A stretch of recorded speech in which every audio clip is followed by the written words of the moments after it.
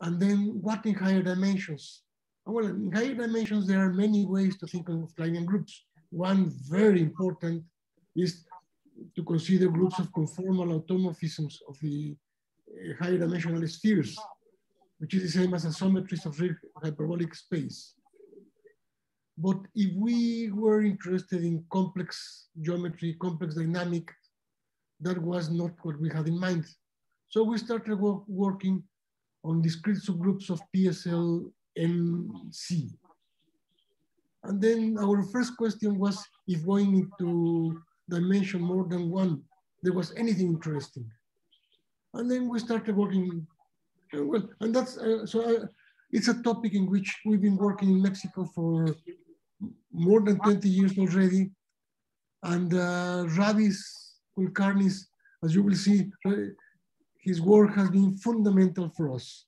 So let me start with the classical case where we consider PSL2C, so classical Kleinian groups. So we know we have this group isomorphism between PSL2C, which can be seen as the group of Mobius transformations with complex coefficients. It's also isometries of hyperbolic real space.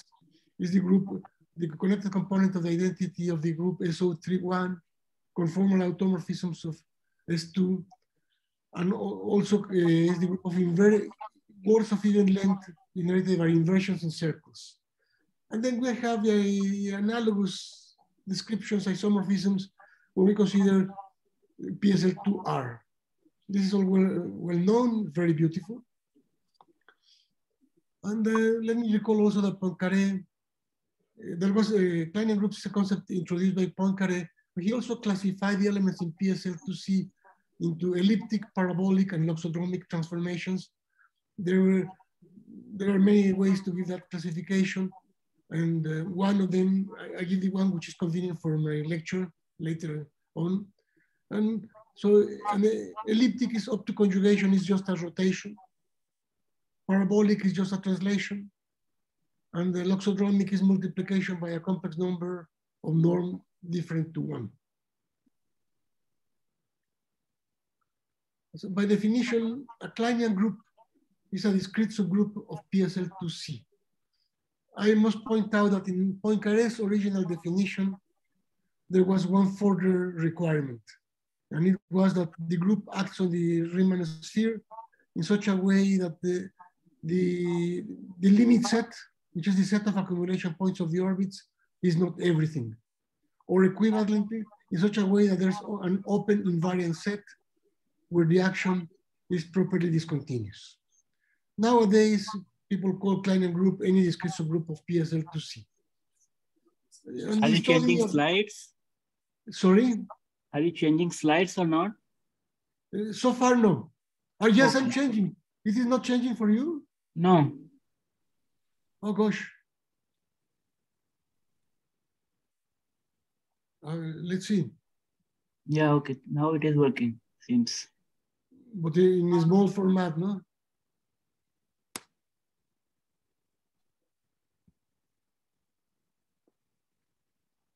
So you're changing you're seeing my whole screen now. Okay. Yeah, so now it is working perfectly. Okay. Thanks for telling me.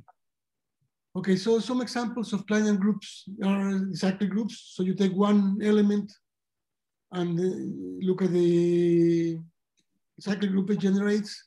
And for example, the previous classification can be given as follows. If we have an elliptic element or a group, an element is elliptic, then the limit set of the group it generates either is empty if the group is finite, if it is a finite rotation, or it is the whole sphere and the group is non-discrete. Parabolic elements generate a group where all orbits accumulate in 1 point. And loxodromic elements, the orbits accumulate at 2 points. Well, another examples are the Fuchsian groups, which are those Kleinian groups where the set of accumulation points of the orbits is contained in a round circle. One has the quasi-Fuchsian groups where the accumulation points of the orbits is contained in a quasi-circle. That means a topological circle, which is a fractal curve, let me say. And one has also Schottky groups, which are obtained by considering disjoint circles in the sphere, and then making inversions in them. Okay, so whenever one has a Kleinian group, by definition, its limit set is the set of accumulation points of the orbits. This is a closed invariant set, which is never vanishing unless the group is finite. And its complement is the region of discontinuity.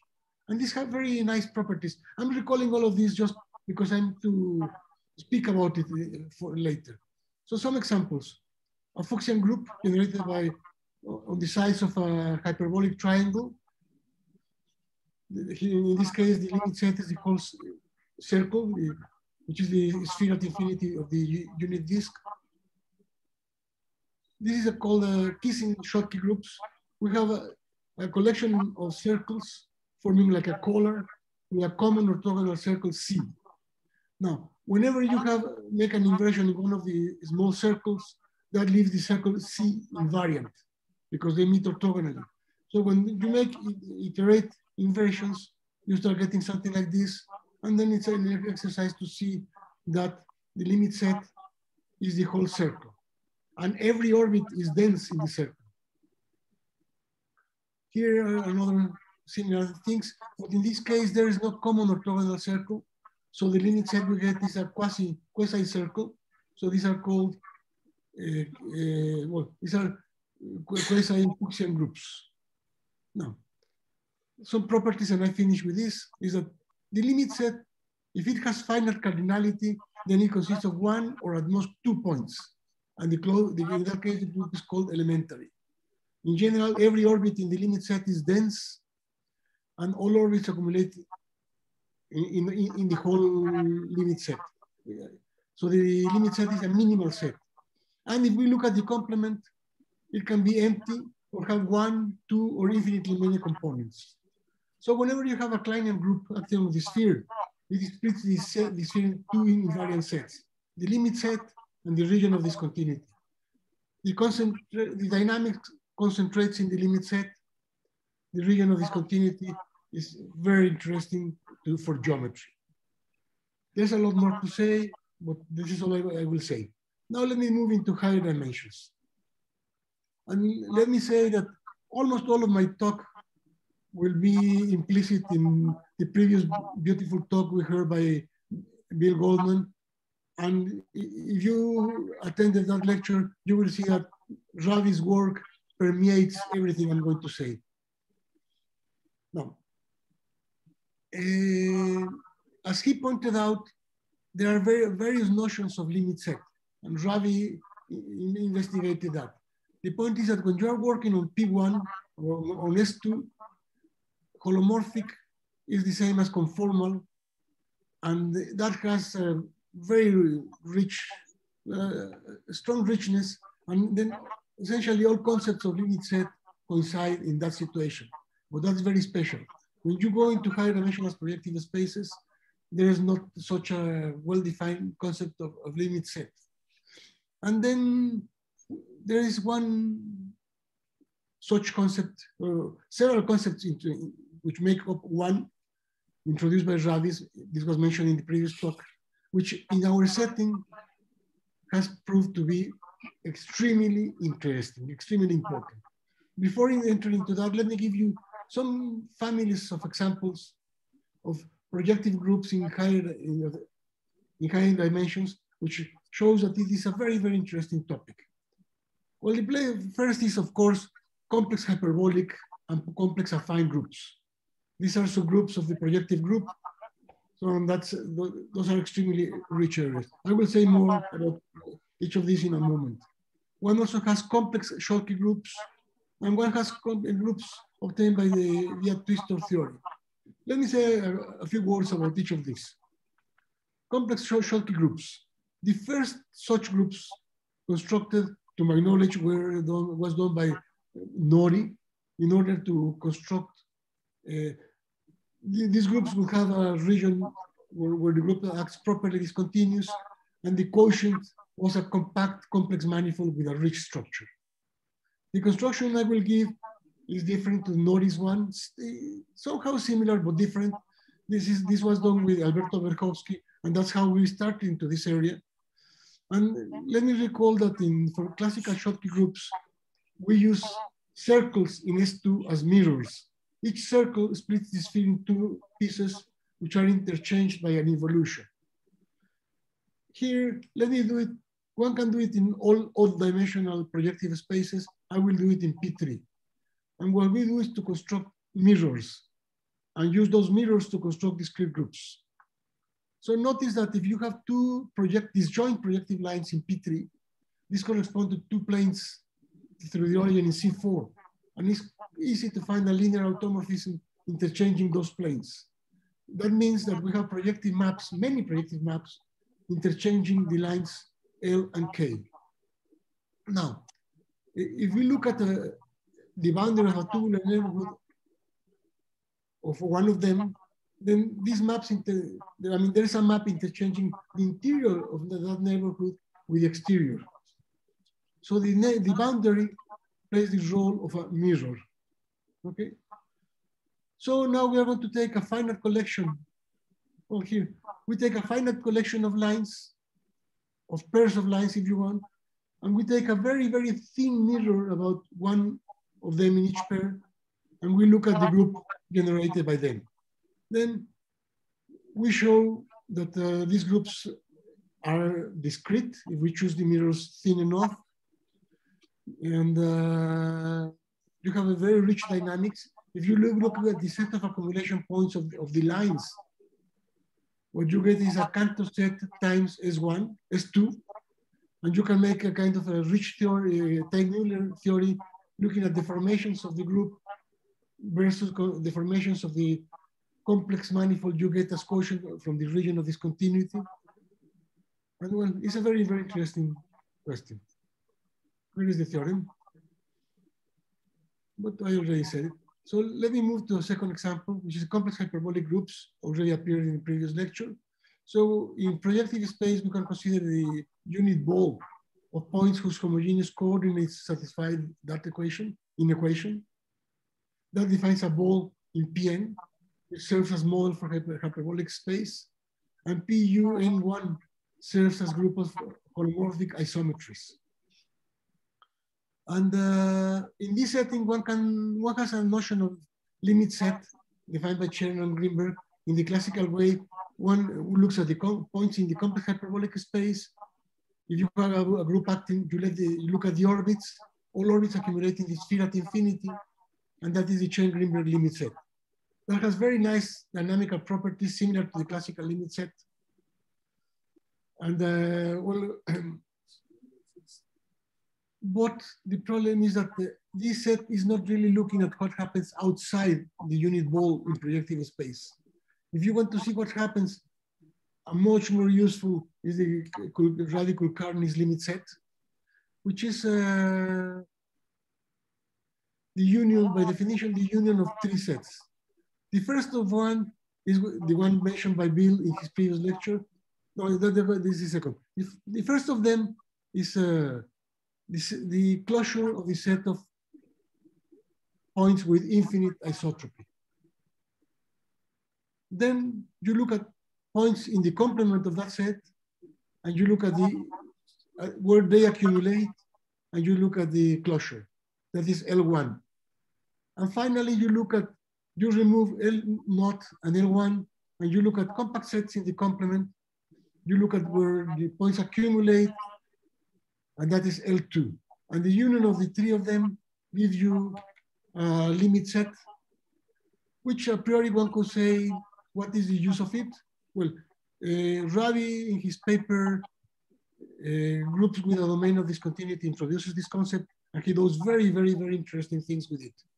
Let me say that one nice property to start is that the action on the complement is properly discontinuous. And in our setting, I will say a lot more.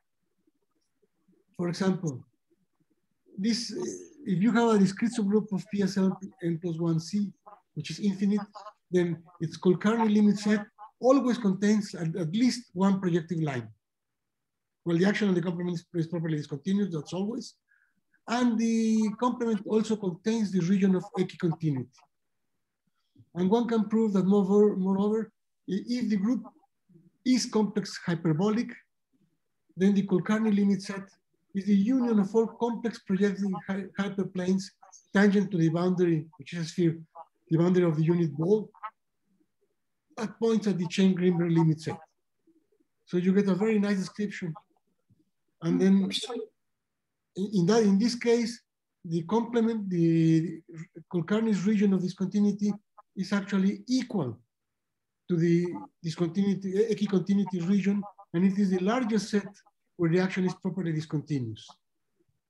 And if we further require that the group be co-compact, that means that the quotient of the hyperbolic space by the group is a compact orbifold, then the Kulkarni limit set actually is determined by the, is L0 union L1, by the orbits of points, and it is the whole complement of the hyperbolic sphere. So there's a lot more to say about complex hyperbolic geometry. I refer to the literature and to Bill Goldman's book, and there's a vast literature.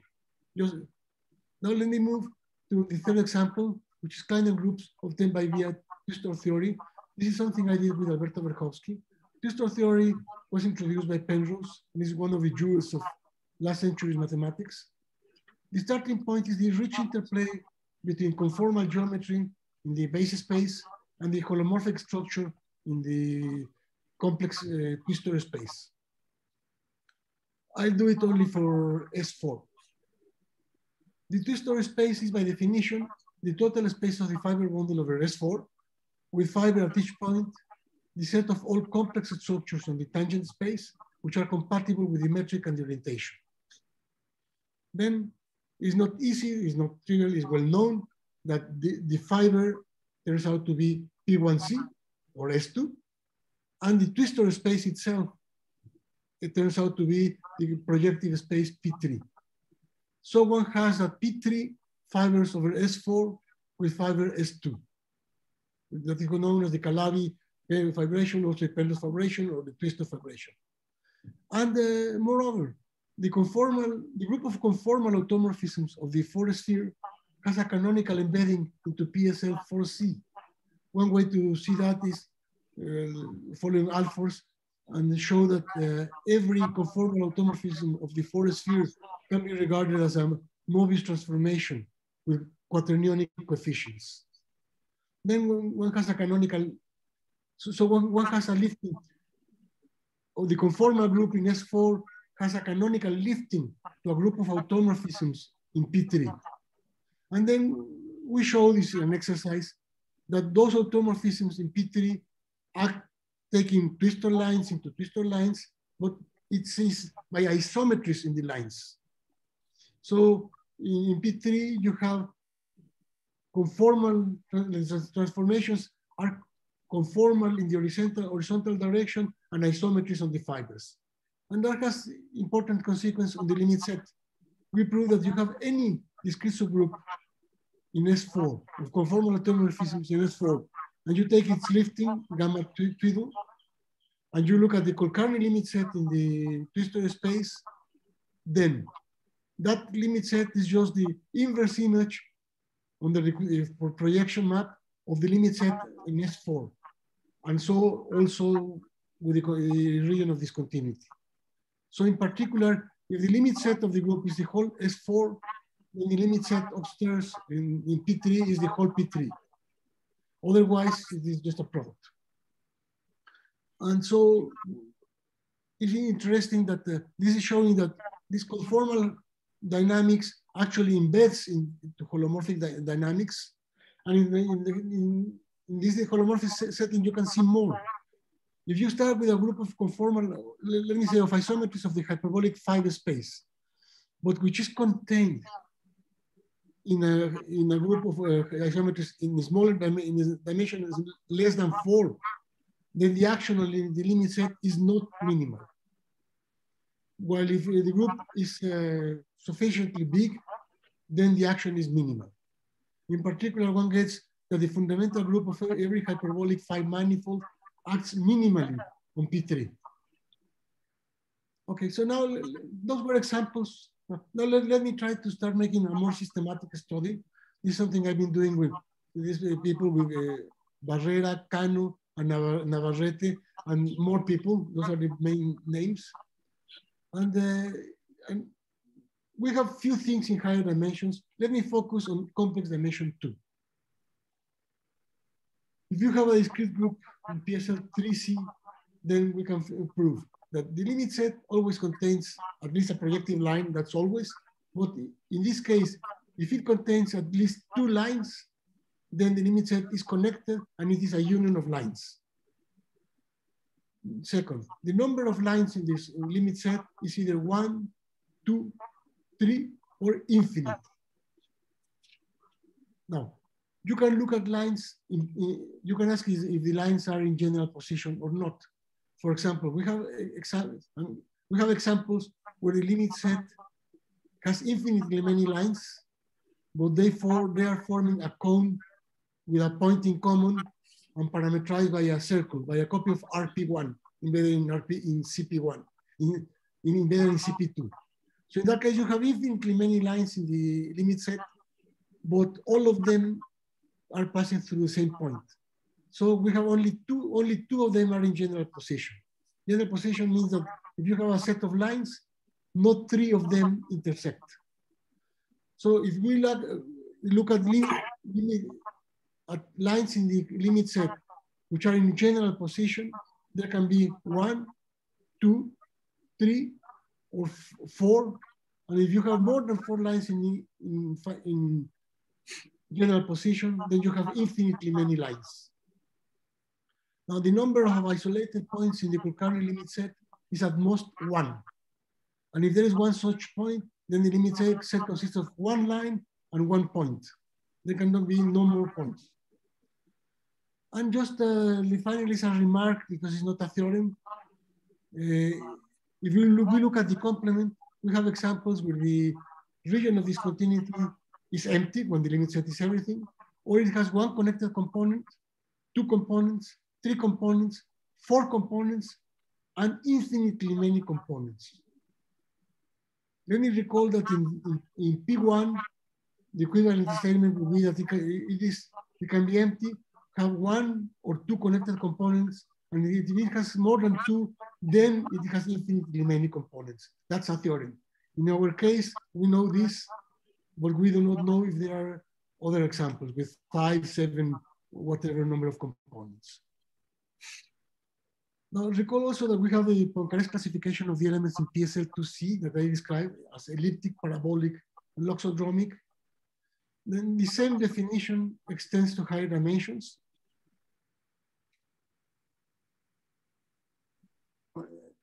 And well, the extension I'm going to read coincides with the well-known extensions in the complex hyperbolic case and other generalizations given by John Parker, Krishnendu, and others.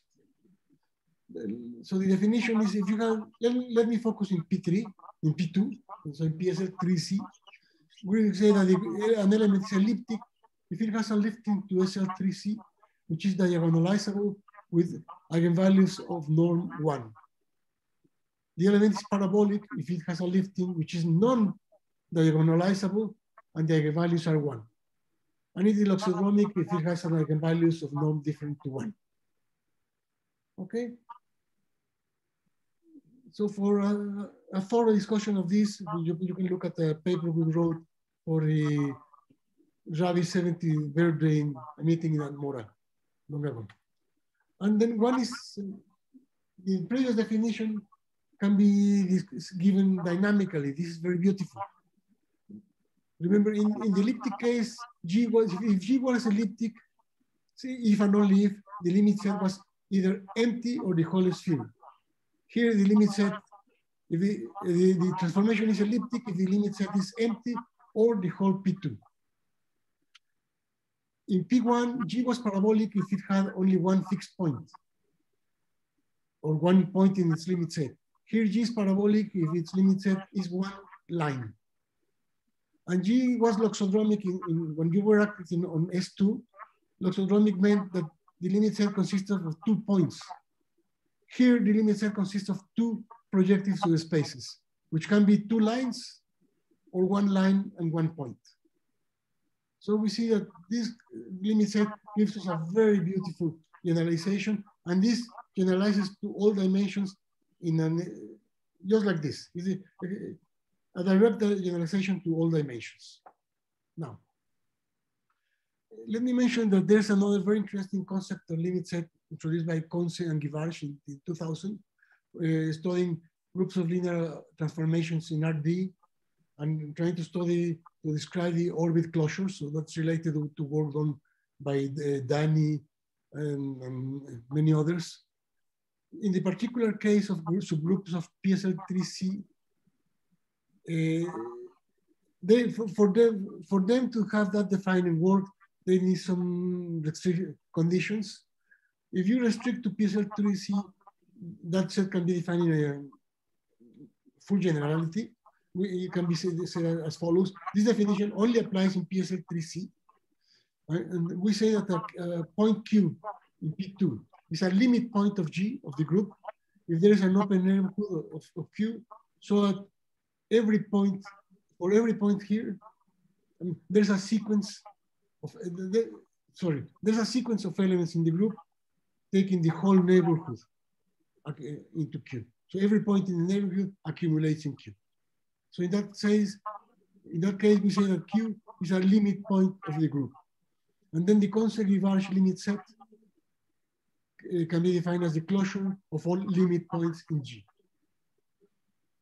So we have this theorem. This has been improved by these authors in different parts. Some of them proved part, others proved another part, and so on. Let me put it together. If the group is discrete and its limit set contains at least 4 lines, this can be weakened in some conditions. I put this restriction to make it in a uniform setting. So if the limit set contains 4 lines in general position, then the limit set is the closure of the invariant lines of loxodromic elements. Its complement coincides with the equicontinuity region, and it is always the largest region where the group acts properly discontinuous. If we look at the closure of invariant lines regarded in the projective dual space, it is the unique minimal set for the action, and it coincides with the Conce-Givarch limit set regarded in the dual projective space. And finally, the complement of the limit set, this region of discontinuity, is a complete Kobayashi hyperbolic space.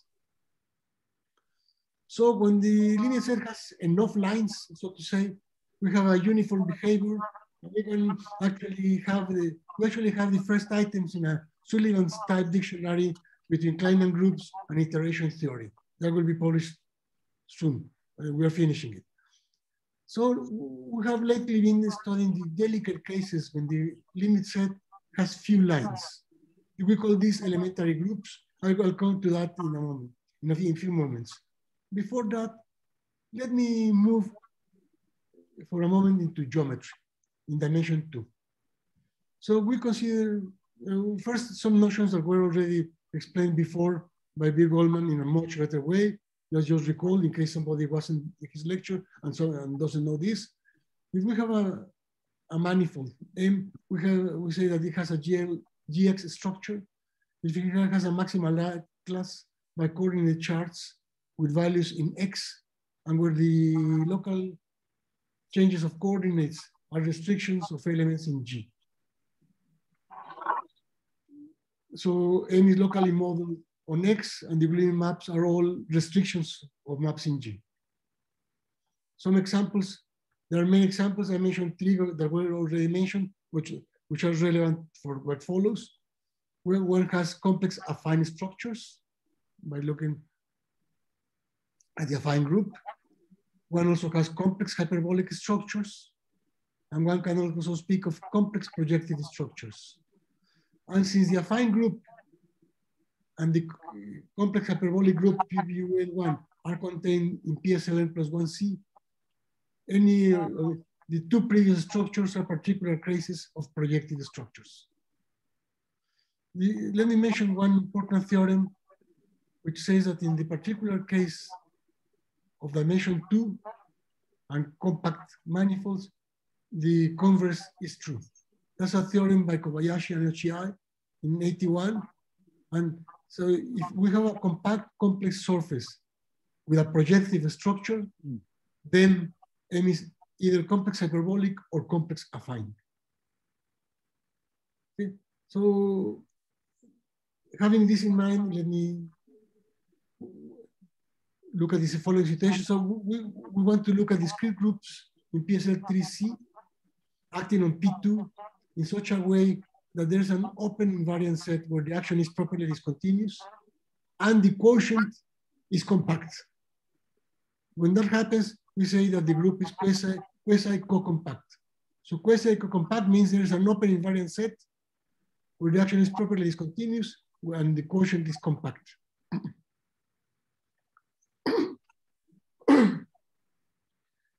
Before continue, let me say that we say that a discrete group is elementary of type 1 if the Kulkarni limit set has at most 3 lines. You remember, I say that if it has more than 3 lines, it has more infinitely many lines. So elementary means it has at most 3 lines. And type 1 means that we're only looking at lines. We're not talking about lines in general position. I'll come to that later. So together with Cano, Angel Cano, who was my former student, now is my teacher, if we have a quasi-co-compact group, then the group is either elementary of type 1, affine, or hyperbolic. So we are bringing to the level of groups the theorem of Kobayashi and Ochiai. And then the next question is, which open sets appear in CP2 as largest sets where some group acts properly discontinuously with compact quotient?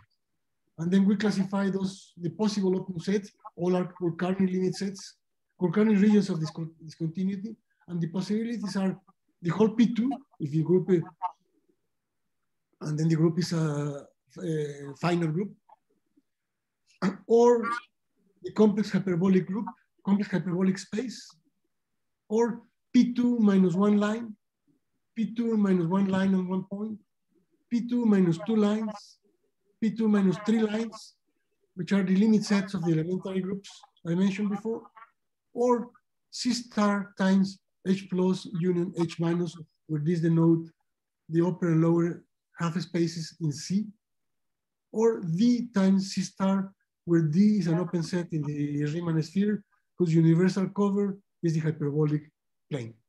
So those are the only open sets that appear as largest sets where some group acts properly discontinuously with compact quotient.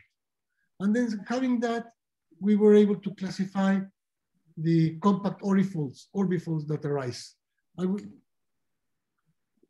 To give this classification, let me just recall some things which are well known to all of you or to most of you.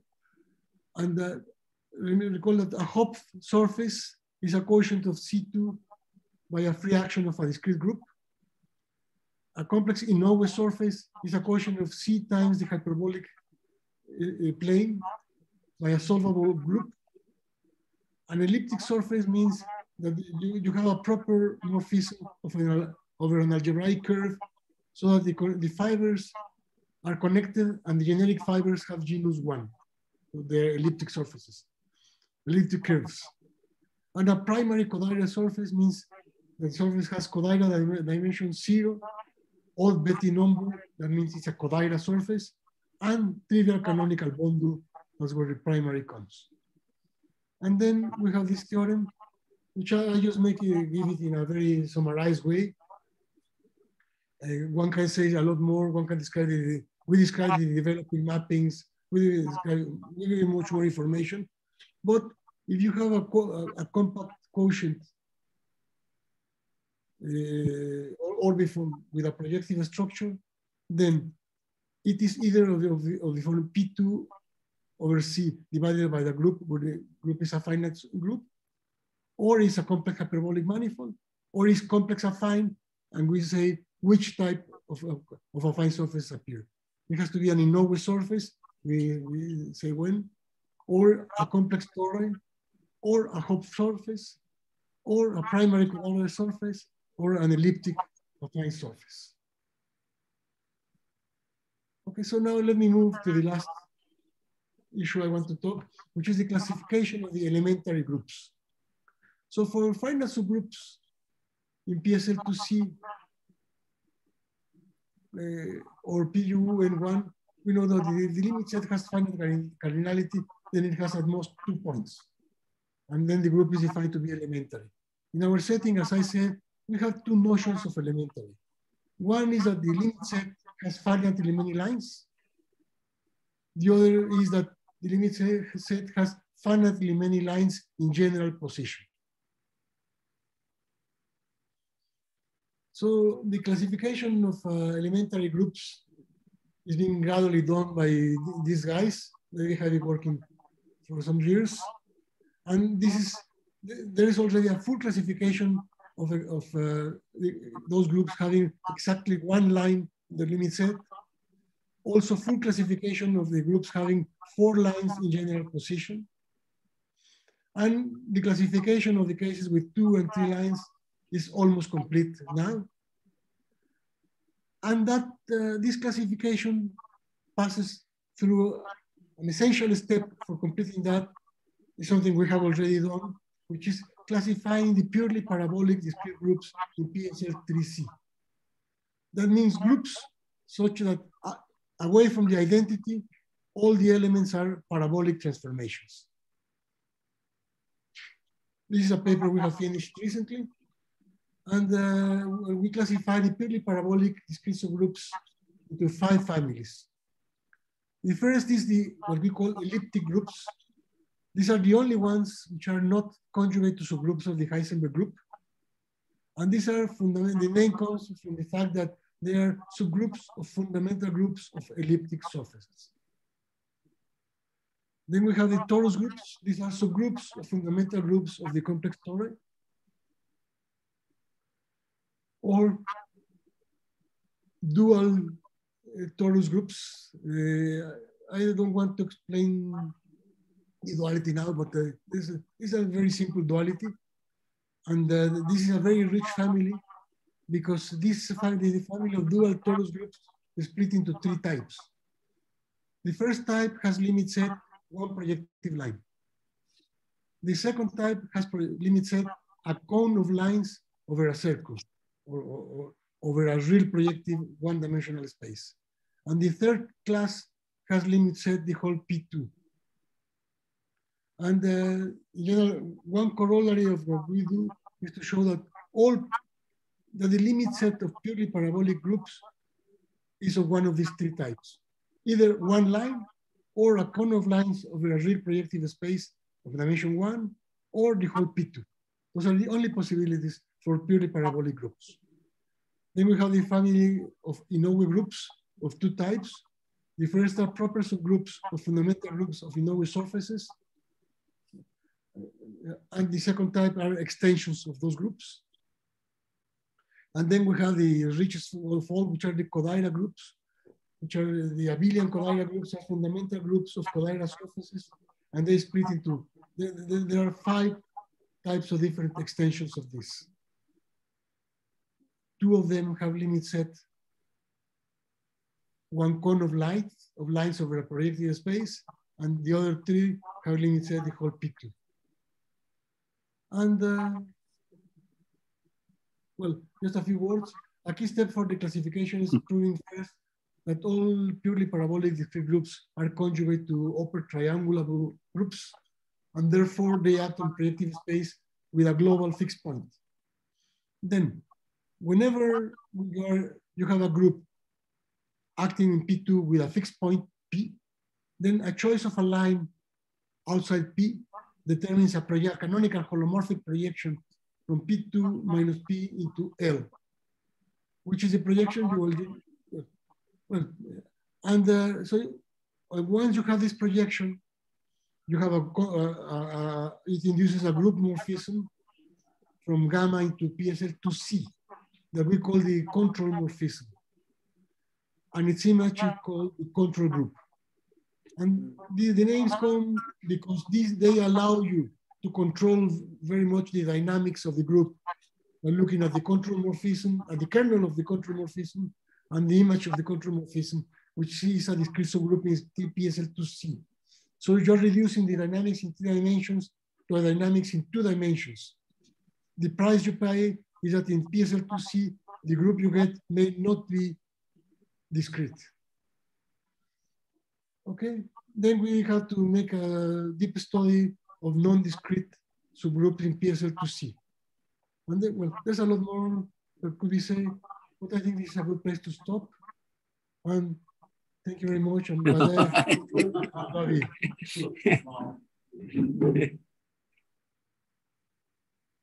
Thank you, Jose.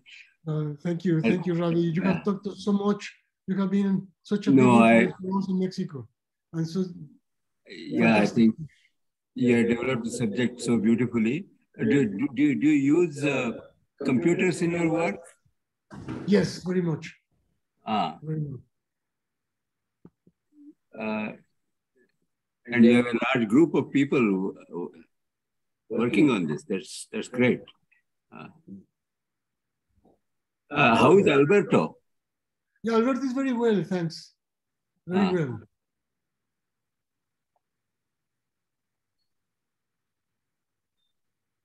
Yeah. Okay, thanks very much for the nice talk, Professor Seade. Let's thank the speaker. Thank you. And now I would like to ask the participants if there are any questions.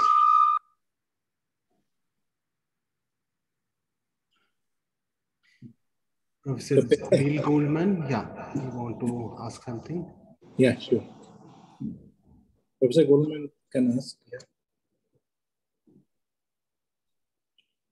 Bill? So Pepe. Yes.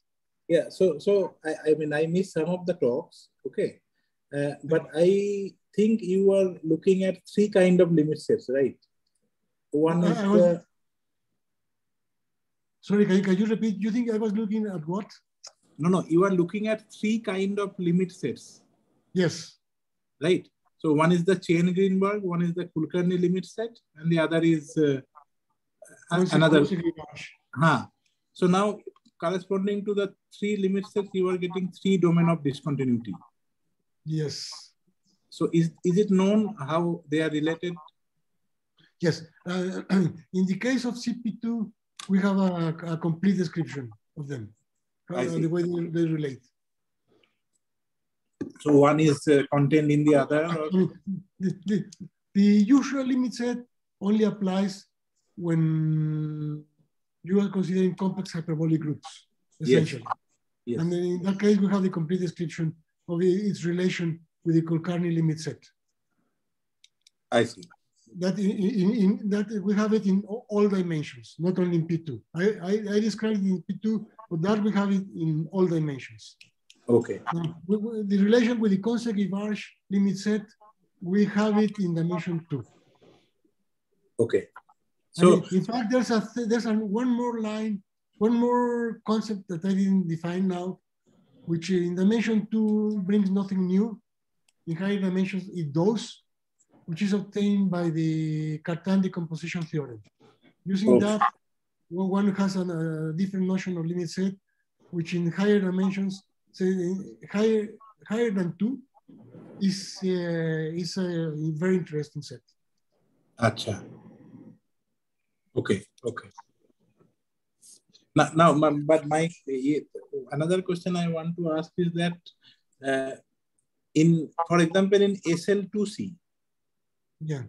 So this Kulkarni limit set and Chain-Greenberg limit set, are they equivalent or? Yeah, it is the same. The Kulkarni limit set coincides with the usual limit set. Okay. And what about, do you know what about SL2H, the 2x2 matrices over quaternion? So that acts as the isometric group of the hyperbolic 4 space or 5 space, real hyperbolic. Okay. Yes. So now they are, do you know what is the relation? Truly speaking, I have never worked on that. We have never worked on that. I could try to say some very simple things, but I essentially know nothing. Okay. Nothing that is worth saying.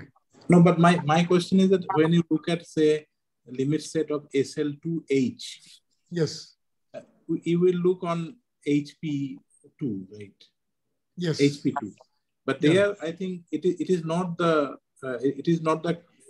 the real hyperbolic space, right? Or the one-dimensional quaternionic hyperbolic space. I mean, they're sort of the same thing. Okay, so it is over reals in this case, but in your study, you have mostly over complex numbers. Yes, correct. Now, what is the corresponding picture of a real number? For example, if you take SL3R action on RP2, what is the relation between these limits?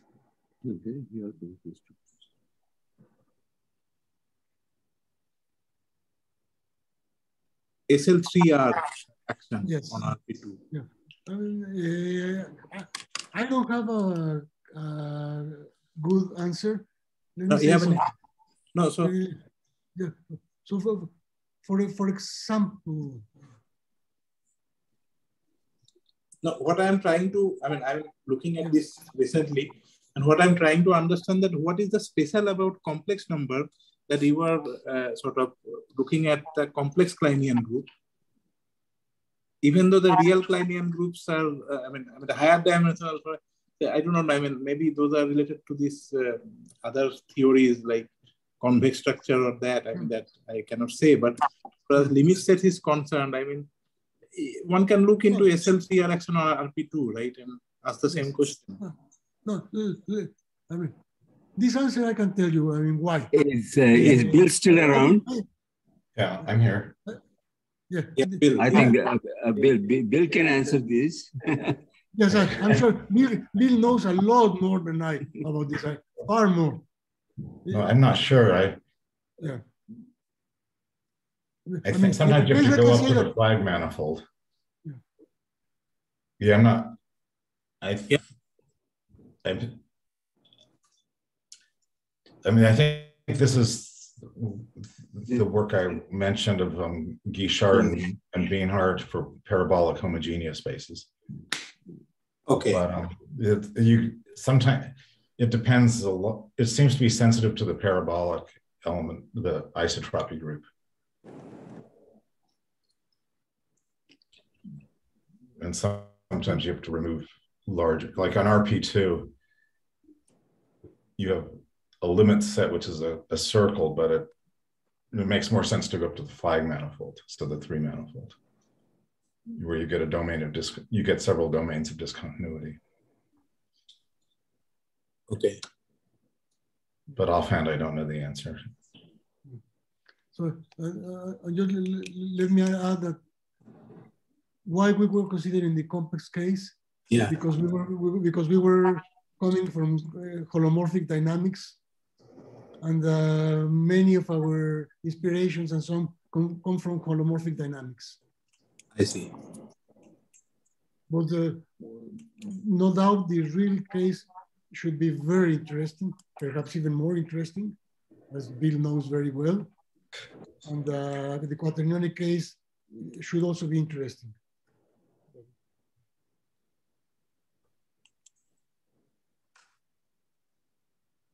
Okay. Are there any more questions?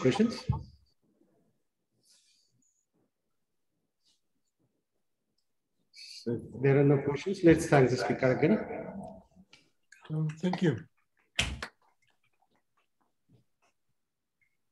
Next talk.